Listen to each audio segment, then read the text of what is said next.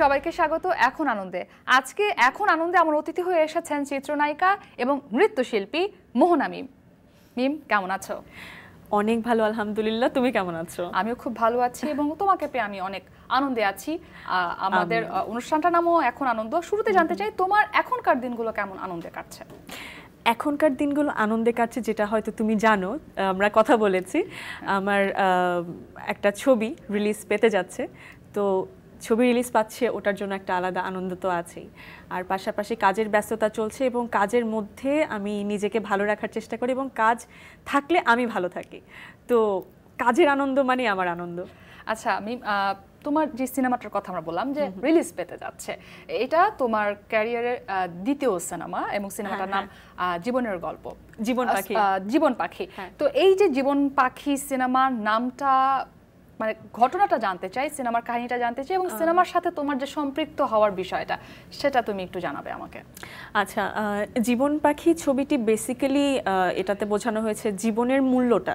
সমাজে কিন্তু আমরা প্রায় প্রতিনিয়তই শুনে থাকি অসংখ্য মানুষ আত্মহত্যা করছে, নিউজ পেপারে শুনছি, আমরা কিন্তু সোশ্যাল মিডিয়াতেও দেখে থাকি, আশপাশের থেকে কিন্তু আমরা নিউজটা পেয়ে থাকি। সো এবং এখনকার সময় এই প্রবণতাটা অনেক বেশি দেখা যায়, মানে একটা ট্রেন্ডে পরিণত হয়ে গেছে যেন আত্মহত্যা করাটা। তো এটা তো আসলে আমাদের কারোরই কাম্য নয়। তো আমরা চেষ্টা করেছি এই ছবিটির মাধ্যমে যে আত্মহত্যাটাই শুধুমাত্র একটা পথ হিসেবে বেছে না নিয়ে জীবনটাকেও যে অন্যরকমভাবে দেখা যায়, উপভোগ করা যায়, সেই দিকটা তুলে আনার চেষ্টা করেছি এবং জীবনের মূল্য বোঝানোটাই হচ্ছে এই ছবিটির আসল উদ্দেশ্য। তো এই ছবিটির সাথে যুক্ত হওয়া হলো কিভাবে? ছবিটির সাথে যুক্ত হওয়া বলতে, যিনি ছবিটির ডিরেক্টর আসাদ সরকার, উনি রাজশাহী শিল্পকলা একাডেমির একজন কালচারাল অফিসার এবং তুমি যেহেতু জানো আমি একজন নৃত্যশিল্পী, সো নাচের সাথে কিন্তু একটা সম্পৃক্ততা রয়েছে। তো সেই জায়গা থেকে একটা পরিচিতি এবং তারপরে আর কি উনি ছবি তৈরি করবেন, এটা ওনারও ডেবিউ ফিল্ম এবং সেই সূত্র ধরেই একটা কাজ করা আমার সাথে। এমন একটা সময় তোমার সিনেমাটা রিলিজ পেতে যাচ্ছে যে সময়ে বাংলাদেশের সিনেমার পালে নতুন করে হাওয়া লেগেছে। একদম সাম্প্রতিক সময়ে তুমি অবশ্যই জানো যে বাংলাদেশে সারা জাগানো বেশ কয়েকটা সিনেমা মুক্তি পেয়েছে, পরাণ, হাওয়া, সবগুলো সিনেমা, এবং ব্যাপক দর্শক জনপ্রিয়তা পেয়েছে, দর্শক হলমুখী হয়েছে। তেমন একটা সময় তোমার সিনেমাটা মুক্তি পেয়েছে, তো তুমিও কি আশাবাদী? আসলে সত্যি বলতে হলে যেসব ছবি এই মুহূর্তে মুক্তি পেয়েছে, হাওয়া এবং পরাণ, এবং খুব সাড়া ফেলেছে, মানে আমার মনে হয় যে দেশের খুব কম মানুষই আছে যারা মানে ছবির হলে গিয়ে ছবিটি দেখেনি। তো সেই জায়গা থেকে যদি বলতে যাই, তাহলে আমি আমার এই ছবি বা আমাদের এই ছবিটি জীবন পাখি, এটি নিয়ে সত্যি বলতে যে এটা কিন্তু কোনো রকম মানে প্রতিযোগিতার ধাঁচে যদি ফেলতে চাও তাহলে এটা আসলে হবে না। এটা কোনো প্রতিযোগিতার মধ্যে আমরা চাইছি না। আমরা চাইছি এটা একটি সমাজে সচেতনতা তৈরি করুক এবং মানুষের মধ্যে যে প্রবণতাটা চলছে ডিপ্রেশন থেকে, এবং একটুতে একটু কষ্টটা মানুষ কিন্তু সহ্য করতে চাইছে না বা পারছে না, এই যে মানে সুইসাইডাল একটা অ্যাটেম্প্ট নেওয়াটা, শুধুমাত্র এই সামাজিক সচেতনতামূলক একটা কাজ করেছি এই ছবিটির মাধ্যমে, এটাই আমরা বোঝাতে চাই। এবং আমরা কোনো রকম এই ছবিটির মাধ্যমে, এবং আমার মনে হয় যে আমার পুরো টিম এটাতে আমার সাথে একমত হবে, আমরা কোনো রকম প্রতিযোগিতার মধ্যে নেই। হাওয়ার মতো জায়গায় আছে, যথেষ্ট ভালো, এবং আমি গর্ববোধ করছি যে বাংলাদেশে এখন হাওয়া, পরাণ এরকম এ ধরনের ছবি তৈরি হচ্ছে, এবং যার জন্যই কিন্তু এখন মানে দর্শকরা হল মুখে হয়েছে। আগে কিন্তু এত দর্শক হলে গিয়ে দেখতো, একটা সময় মানুষ ভুলে গিয়েছিল হলে গিয়ে সিনেমা দেখা, এখন সেটা আবার ফিরে আসছে, একটা উৎসবের মতো হয়ে গেছে। মানুষ ছুটির দিনে বন্ধুদের সাথে বা পরিবারের সাথে, এবং শুধু কিন্তু মানে তুমি দেখবে আমাদের জেনারেশনই যাচ্ছে তা কিন্তু নয়, আমাদের যারা বড়, ইভেন আমি দেখেছি আমাদের দাদি নানি বয়সের এরকম, মানে তারাও গিয়ে হলে গিয়ে ছবি দেখছে, এবং এটা ভীষণ একটা, আমার কাছে মনে হয় একটা শৈল্পিক ধারণাটা হলে তৈরি হচ্ছে, যেটা ভীষণ দরকার ছিল। আচ্ছা, আমি তোমার যে সিনেমায় তুমি কাজ করেছো সেই সিনেমায় তোমার বিপরীতে একজন শক্তিমান অভিনেতা অভিনয় করেছেন, আজাদ আবুল কালাম। জি, এত শক্তিমান একজন অভিনেতার সঙ্গে কাজ করার যে অভিজ্ঞতা, সেটা টোটালি নার্ভাস। আমাকে যখন প্রথম স্ক্রিপ্টটা শোনানো হয়, তুমি জানো আমি খুব বেশি ছবি কিন্তু রেগুলার আমার করা হয় না, এটা অনেকদিন পরেই করেছি। তো স্ক্রিপ্টটা যখন শোনানো হয় আমি শুনে বেশ, এবং আমার ভিন্নধর্মী গল্প একটু আমাকে টানে, তো আমার বেশ ভালো লেগেছে এটা।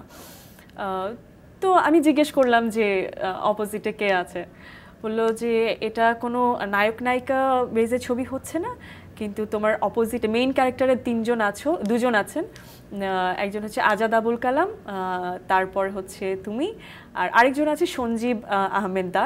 আচ্ছা, সঞ্জীব দাও বেশ ভালো একটা গুরুত্বপূর্ণ চরিত্রে অভিনয় করেছে।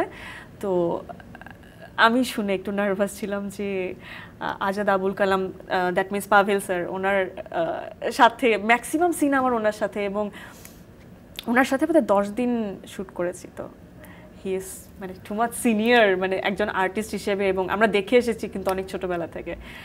সেই জায়গা থেকে একটা ভয় ছিল যে মানে আমি যতটুকু দিতে পারবো।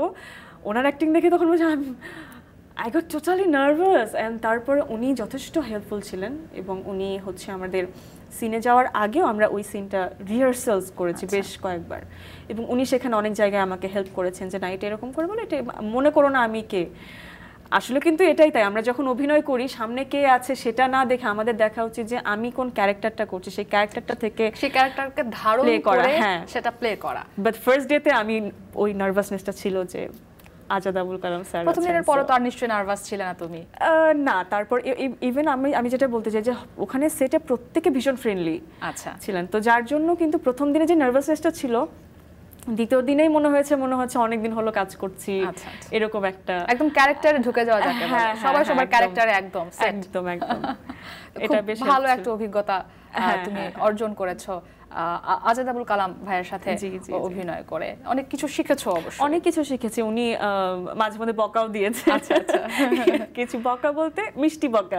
আচ্ছা, একটা ঘটনা শুনি, ছোট ঘটনা বলতে যেমন বকা খাওয়ার একটা ঘটনা? না, বকা বলতে সাপোজ ডায়লগ বলছি, আচ্ছা, তো উনিও ডায়লগ বলছেন, উনি তো ওনার মতো আছেন, এই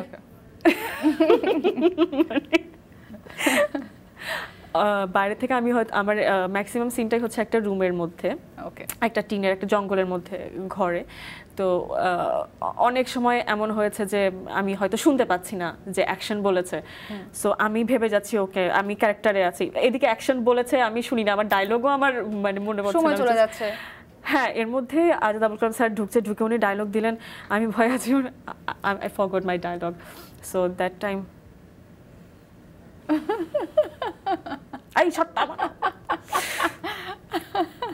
was so freak out that time. And তারপর স্যার আবার পরে বোঝালেন, আমি সিনের সময় কই থাকিস? বললাম যে সরি স্যার। স্যার কি? বললাম সরি। কি সরি কি? ডায়লগ বল, বস এখানে। সো ওই টাইমটাতে আমার মনে হয়েছে যে তিনি আমার গুরুজন এবং একজন শিক্ষকের জায়গাটাও, মানে ওই গাইডলাইনটা না পেলে কিন্তু আমি আমার জায়গাটা ওই আউটপুটটা হয়তো আসতো না। বাট তারপর ওর কাজের জায়গাটাই উনি স্ট্রিক্ট ছিলেন, এবং যেটা ভীষণই দরকার আমার যেটা মনে হয়েছে। পরবর্তীতে মানে after the shot he was totally friendly, and আমরা বেশ গল্প করতাম এবং মজা করতাম আর কি। আসলে বকাটাও ছিল ভালো কাজের সাথে। এক্স্যাক্টলি। তো এটা আসলে কোনো বকা না না না, দিস ইজ সুইট। অনেক ভালো লাগলো এই সিনেমার এই অভিজ্ঞতার গল্প শুনে। আচ্ছা, আমরা বলছিলাম যে তুমি নৃত্যশিল্পী, হ্যাঁ, এবং বাংলাদেশের খুব জনপ্রিয় একটি রিয়েলিটি শো এর মাধ্যমেই তোমার আসলে এই কাজটা আসলে শুরু। আরো জানবো, একটা ছোট্ট বিরতি নিয়ে ফিরে আসছি। এখন আনন্দে নিচ্ছি ছোট্ট একটি বিরতি।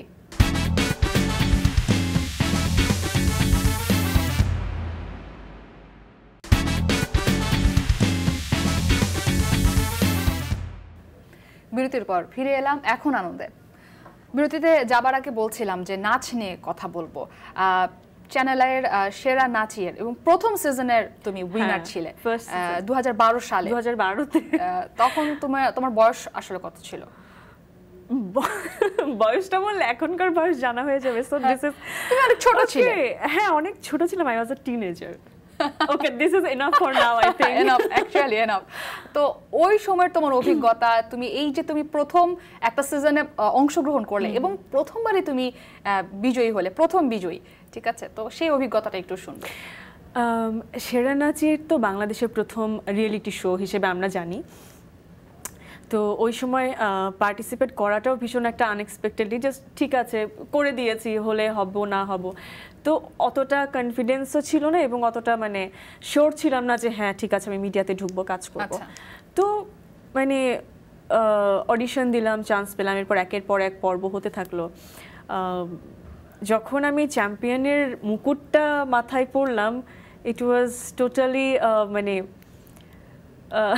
মানে মেঘনা চাইতেই বৃষ্টি একটা ব্যাপার, বিশ্বাস হচ্ছিল না, না একদমই না। তারপর এত ভালো ভালো স্ট্রং ডান্সার ছিল সেখানে, তো সবাইকে উতরে ওই পজিশনটা নেয়া। তো আফটার দ্যাট আমরা বেশ কয়েকজন যে কজন আমরা র্যাঙ্কিংয়ে ছিলাম, আমরা ধারাবাহিকভাবে আমরা ওখানে বেশ কিছু টেলিফিল্মে কাজ করা শুরু করেছি, কিছু টিভিসি করেছি।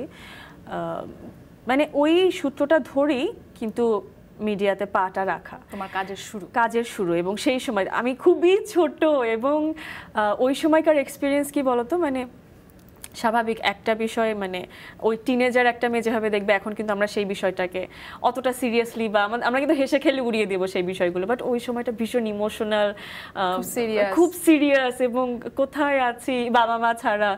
তো তখন একটু খারাপ লাগতো, আবার ভালো লাগতো, মানে খুব এনজয় করতাম, একটা চাঞ্চল্য ব্যাপারও ছিল। আস্তে আস্তে সেটা কাটিয়ে উঠেছে, এখন দেখতেই পাচ্ছ। আচ্ছা, 2012-র এই রিয়েলিটি শো তোমার যাত্রা শুরু। এরপরে আমি একদম শুরুতে বলেছি এটা তোমার দ্বিতীয় সিনেমা। এরপরে তুমি তোমার প্রথম সিনেমায় কাজ করেছো 2015 সালে। হ্যাঁ, ওই যে তখন কাজ করা শুরু করলাম, টেলিফিল্মসগুলো করছিলাম, তো তারপরেই আমার একটা ছবির প্রস্তাব আসে। সেটি হচ্ছে নাদের চৌধুরী স্যার আমাকে, ওনার একটা কাজ করেছিলাম প্রথমে টেলিফিল্মে। সো টেলিফিল্মে কাজ করার পরে একটা শটের পরে আমি বেশ প্রশংসিত ছিলাম ওই টেলিফিল্মটা করে, পিআরই। তো ওটা ডিরেকশন ছিল নাদের চৌধুরী। তো উনি আমাকে ওই সেটে আমাকে বলেন যে একটা ছবি বানাবো, এই তো আমি তোমাকে ভাবছি, তুমি কি আগ্রহী কিনা, আগ্রহী থাকলে জানাও। আই ওয়াজ টোটালি শক, ছবি সিনেমা মানে। সো ওকে, আমি একটু চিন্তা করলাম, কারণ তখন অনেকটাই ছোট ছিলাম সত্যি বলতে। তারপর বাড়িতে কথা বললাম, বাড়িতেও বেসিকলি আমার বাড়িতে কেউই কিন্তু মিডিয়াতে কাজ করে না, একদমই না, আমি প্রথম। সো ওই টাইমে একটা ব্যাপার ছিল যে করব কি করব না, বাট তারপর চ্যানেল থেকে যখন মানে আমাকে বললো যে না ঠিক আছে করো, তুমি করা উচিত, একটা এক্সপিরিয়েন্স হবে। সো তারপর নাদের চৌধুরী স্যারের সাথে কাজটা করা, লালচট ছবি, যেটা ছিল ইমপ্রেস এবং জাজ মাল্টিমিডিয়ার আন্ডারে। তো এবং আমার অপোজিটে ছিলেন আনিসুর রহমান মিলন ভাইয়া। ও ওয়াও। তো ছোট ছিলাম অনেক, তবে বেশ ভালো এক্সপিরিয়েন্স ছিল, যেহেতু প্রথম ছবি, ওটা কিন্তু একটা আলাদা একটা জায়গা নিয়ে থাকে মনের মধ্যে। এই তো তারপরে এটা দ্বিতীয় ছবি এত বছর পরে। আচ্ছা, সেটাই যে প্রথম ছবি 2015 সালে এবং দ্বিতীয় ছবি 2022। এত লম্বা একটা বিরতি, এই সময়টায় মিম কোথায় হারিয়ে গিয়েছিল? এই সময়টাই হারিয়ে গিয়েছিলাম পড়াশোনা করতে। আচ্ছা, একটু বইয়ের দিকে, কারণ মা বলেছে অনেক নাচ গান অনেক হয়েছে, এবার সরি গান না, মানে নাচানাচি অনেক হয়েছে, এবার একটু পড়াশোনায় মন দাও। সো আফটার মানে যখন আমি ইন্টারমিডিয়েট শেষ করি, তখন এর মধ্যে আমি মিডিয়াতে কাজ করতে করতে একটা স্কলারশিপে অ্যাপ্লাই করেছিলাম আইসিসিআরে। সো তারপর ফিল্মটা যখন করি, ওই টাইমেই আমার স্কলারশিপের রেজাল্টটা আসে, এবং আমার তখন মানে আমি চ্যানেলে জানাই যে একটা ইন্ডিয়া থেকে আমি স্কলারশিপ দিয়েছিলাম, বাট ওখানে আমার রেজাল্ট চলে এসেছে। সো আমার ফ্যামিলি এবং আমি চাইছি যে আমার পড়াশোনাটা কমপ্লিট করি, কারণ আমি যেটা বিশ্বাস করি যে একটা মানে ওই এজ পিরিয়ডে পড়াশোনাটা কমপ্লিট না করলে পরবর্তীতে কিন্তু আর হয়ে ওঠে না। তো একটু আপত্তি ছিল চ্যানেল থেকে যে এইটা তোমার পিক আপ টাইম, এখন তুমি কেন যাচ্ছ, বাট পরবর্তীতে তারা মানে রাজি হয়েছে, ঠিক আছে তুমি এসো, আমরা আছি, এবং চ্যানেল আই আমাকে সেই ভরসাটা দিয়েছে। তো যার জন্য আমি পরে যেতে পেরেছি, এবং ওখানে আমি অনার্স কমপ্লিট করেছি, মাস্টার্স কমপ্লিট করেছি, ইন বিটুইন আমি কিছু কাজ করেছি ইন্ডিয়াতে। সে কাজ সম্পর্কে একটু শুনবো। ওইখানে যে তুমি তারপর কাজ করে এসে আমি এখানে 2020 সালে আর কি বাংলাদেশে ঢুকেছি, এবং ঢুকেই করোনা, ইউ নো। সো করোনাতে কিন্তু সেরকম কোনো কাজ, একদমই ঘরে বসা, কিন্তু আমরা সবাই আমরা ঘরে বসেই ছিলাম। তবে আমি ওই যে বলছিলে যে সেখানে তুমি কিছু কাজ করেছো, সেইটা একটু শুনবো। হ্যাঁ, কলকাতায় গিয়ে ওই যে কি একটা কথা আছে আমার এই মুহূর্তে, হ্যাঁ এরকম একটা না আমি বলবো যে হ্যাঁ, ওখানে গিয়ে আমার নাচের উপর পড়াশোনা ছিল। বাট আমার একজন সিনিয়র দিদি ছিলেন ওখানে, যে সুরিন্দর ফিল্মসে কাজ করতেন। তো সে আমাকে বলে যে শোন না, একটা সিরিয়াল আসছে মহাদেব, তুই এখানে একটা অডিশন দিয়ে যা, পার্বতী ক্যারেক্টারের জন্য বলছে। তো আমি গেলাম, অডিশন দিলাম, যে I didn't get the selection, but তারপর তারা আমার কন্ট্যাক্ট পেয়েছে এবং তারপর থেকে তারা আমাকে অডিশনে ডাকছে। And after 4 to 5 months, I got a call from Star Jalsha directly. মানে সুরিন্দর ফিল্মস থেকে ডিরেক্ট স্টার জলসা থেকে কল পাওয়া, this was really মানে শকিংলি অ্যামেজিং। সো তারপরে গেলাম, অডিশন দিলাম, মানে ভাবিনি যে পাবো, বাট অডিশনে সিলেক্ট হয়ে গেছি এবং সিরিয়ালটা ছিল আমি সিরাজের বেগম। আচ্ছা, ওটা স্টার জলসায় 2019 সালে ওটা কমপ্লিট হয়ে গেছে। তো এই তো সেখানেও কাজ করেছো, বাংলাদেশেও কাজ করেছো, সেখানে কাজ করার অভিজ্ঞতা কেমন? আবার কি ফিরে যাওয়ার ইচ্ছা আছে সেখানে? আসলে সত্যি বলতে যে আমাকে কাজ কিন্তু সবসময় টানে, সেটা যেখানেই হোক, দেশে হোক দেশের বাইরে হোক। তবে হ্যাঁ, ওখানে কাজ করতে গিয়ে বেশ কিছু বন্ধু বান্ধবী সবাই তৈরি হয়েছে, কাজের জায়গায় অনেকটাই পরিচিতি হয়েছে, চেনা জানা হ্যাঁ হয়ে গেছে। তো তারপর থেকে ওটা শেষ করার পরেও আমি কাজের অফার পেয়েছি। বাট দ্য থিং ওয়াজ, আমার যেহেতু মাস্টার্সের আমার কোর্স কমপ্লিট হয়ে গিয়েছিল এবং আমার ভিসা লাস্ট পিরিয়ডে ছিল, এবং তারপর আমার ওখানে কাজ যে আমি করব, বাট আমার ওই থেকে কাজ করা, মানে ওখানে আমি থাকছিলাম একটা পারপাসে, সেই সূত্রে আমি কাজটা করেছি, that was okay. But after that যখন আমি কাজটা পাচ্ছি, মানে if it was about a film or documentary or something, তাহলে কিন্তু আমি একটা নির্দিষ্ট টাইম পিরিয়ড, সাপোজ আমি 1 উইক অর 10 ডেজের জন্য গিয়ে কাজটা করতে পারছি। But if it's about serial, তাহলে আমাকে একটা লং পিরিয়ড ধরে থাকতে হবে ওখানে, এবং ইট ওয়াজ আ কোয়াইট ডিফিকাল্ট সিচুয়েশন। এবং ওই টাইমটার জন্য আমি ওনারা বলেছে যে আচ্ছা ঠিক আছে, তুই তাহলে ওখানে কাজ কর, এরপর তুই তাড়াতাড়ি ফিরে আয়, তোর জন্য কাজ আছে। তো হ্যাঁ, ওখানে কাজের এক্সপিরিয়েন্স ভীষণ ভালো ছিল এবং দে are very friendly, but as well as they are very professional কাজের ক্ষেত্রে, যেটা আমি। আচ্ছা ম্যাম, তুমি নৃত্যশিল্পী এবং একই সাথে তুমি অভিনয় শিল্পী, তো আবার নাচে তোমার পড়াশোনাও হয়েছে, তো ভবিষ্যতে আসলে তোমার পরিকল্পনা কি? তুমি কি অভিনয়ে মনোযোগী হতে চাও, নাকি এই নাচের সাথে অভিনয়কে চালিয়ে যেতে চাও? আমি দুটোই করতে চাই। মানে নাচটা যেহেতু আমি, মানে আমার যখন 5 বছর তখন থেকে আমি নাচের সাথে সম্পৃক্ত, এবং এতগুলো বছর ধরে নাচের সাথে আছি, মানে ইটস লাইক বাবার বাড়ি আর শ্বশুর বাড়ি। You can drop anyone so or anything, মানে নাচটাকেও ছাড়তে পারবো না। মানে সিলেক্ট করা খুব মুশকিল, সিলেক্ট করার অপশনই নেই। মানে নাচটা হচ্ছে বাবার বাড়ি আর অভিনয়টা হচ্ছে শ্বশুর বাড়ি। আচ্ছা, সো দুটোই আছে এবং আমি দুটো নিয়েই আমি থাকতে চাই এবং আগাতে চাই। আচ্ছা, তুমি যে বাবার বাড়ি আর শ্বশুর বাড়ির তুলনা দিলে, মিমের কে শ্বশুর বাড়ি? না না না না, সময় আছে এখনো, আগে কাজটা করি, আরো বেশি করে কাজ করি। যখন কাজ করে মনে হবে যে না ঠিক আছে, okay I need a break or something, তখন চিন্তা করা যেতে পারে, বাট এখন না। মিম, তোমার সাথে অনেক গল্প করলাম, আরো গল্প করার আসলে আমার অনেক ইচ্ছে ছিল, কারণ আড্ডাটা একেবারেই জমে ক্ষীর অবস্থা, কিন্তু সময় একদমই বিদায় নিতে হচ্ছে।